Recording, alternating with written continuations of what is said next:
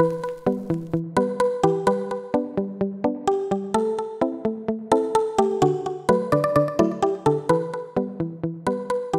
are looking at a very important question, a very important example, because from this example you'll be actually trying many concepts, and when you will be trying many concepts in one question, many things will be revised. So this is a very good question. But what I advise, I have given you the concepts. What you should do, try to solve this example on yourself first, and then look at how I am solving. That would be good. And if you are able to solve, write the answer in the comment box so that I know that you solved it by yourself. Okay, I am starting now. See, question is, a die is tossed thrice. A success is getting 1 or 6 on a toss. Find mean, variance and standard deviation of the number of successes. How will get the probability distribution? For the discrete probability distribution, we need two things. First is xi and second is pi. This is the variate and this is the probability associated with the variate. What are the variates? A die is tossed thrice. That is, there are a number of trials.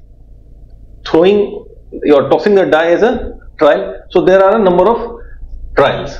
A success is getting 1 or 6 on a toss. That is, we have an event. That event is to get 1 or 6.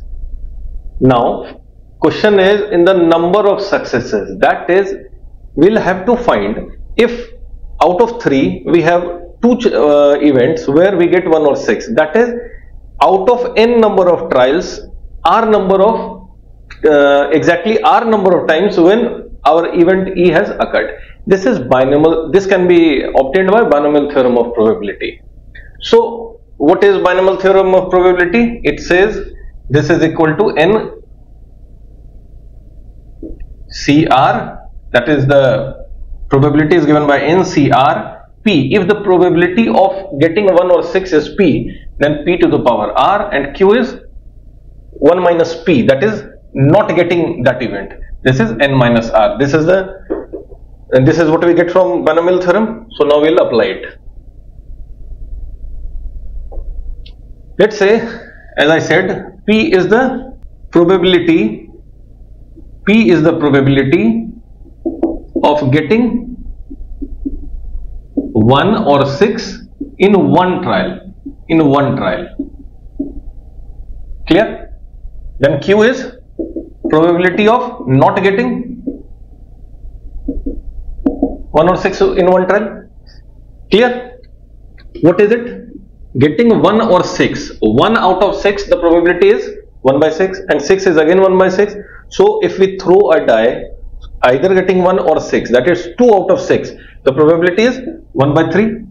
Therefore Q is 1 minus 1 by 3, that is 2 by 3. Obviously 2, 3, 4, 5, 4 by 6, so that is Q. Now we have P and Q. Now what are the possibilities of successes? First time we throw the we throw the die 3 times. Let's say the variate is 0, that is we don't get success any of the time. That is this one, xi this, or it can be written as Px equal to 0. Clear? Xi equal to 0. What is this? This will be n. N is 3 and C is 0, getting 0 times. P, that is 1 by 3 to the power 0 to the and then 2 by 3 to the power 3 minus 0, that is 3. What it will be? How do we calculate it? Factorial 3, factorial r, factorial n minus r. So this is 1 and this is 2 cube is 8, 3 cube is 27. Okay, so this is 8 by 27. So for this it is 8 by 27. This is our discrete probability distribution. Second, let's calculate it for 1. That is, out of 3 we have success at least 1 time.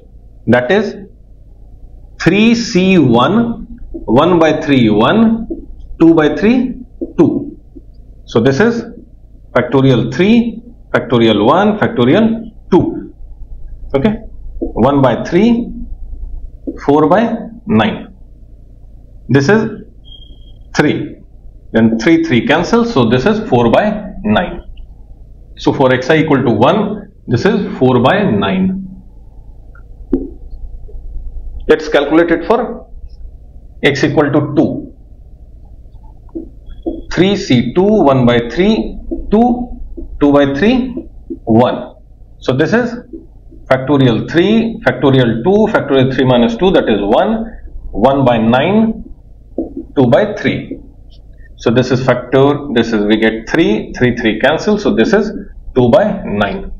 So for 2 it is 2 by 9. Then for 3, that is we get 1 or 6 each time. Every time we have thrown the die for 3 times, and every time, that is the first, second and third, we are getting either 1 or 6. We'll have 3c3 p, that is 1 by 3 to the power 3, 2 by 3 to the power 3, r, this cn minus r, that is 3 minus 3 is 0. So this is factorial 3 by factorial 3 factorial 0 1 by 27, and this is 1. So this cancels. So the probability is 1 by 27. So for 3 it is 1 by 27. Okay. So we have created our discrete probability distribution. Now from this is the first part. From probability distribution we can find the mean, variance and standard deviation. How? Now I am doing.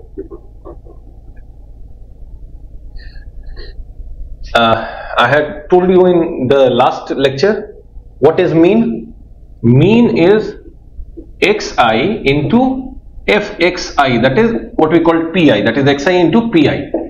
So we'll do that. Xi is 0 into 8 by 27 plus 1 into 4 by 9 plus 2 into 2 by 9 and plus 3 into 1 by 27. This is 4 by 9 plus 4 by 9 plus 1 by 9. So this is 4 plus 4 plus 1, 9, 9 by 9, that is 1. So our mean is 1. This is our first answer. Clear? So we have found the first answer, mu is equal to 1. Now we are doing the second part. It says variance. What is variance? You are well aware of this formula. I had discussed this in the last class also, and if you have any difficulty, you should go to my lecture on standard deviation and variance. There you will find about this formula. It is given by fxi, that is our pi, into xi square minus mu square. This we have 1. What is this? Let's find this one. This is first is 0 xi, so I am leaving it. Then we have fxi is pi is 4 by 9 into 1 square plus this is 2 plus 2 by 9 into 2 square, that is 4, plus 1 by 27 into 3 square, that is 9, minus mu square. So what this will be? This is 4 by 9, then 8 by 9, and then you can say 3 by 9. So 8 plus 3, 11, 11 plus 4, 15 by 9. So that is 5 by 3. So this is 5 by 3 and minus mu square, 1 square 1. So this is equal to 2 by 3. So we have got our variance. Variance is equal to 2 by 3. Variance is 2 by 3. Then standard deviation is very simple. Standard deviation is root over 2 by 3. You can, this is equal to 0.8165. Clear?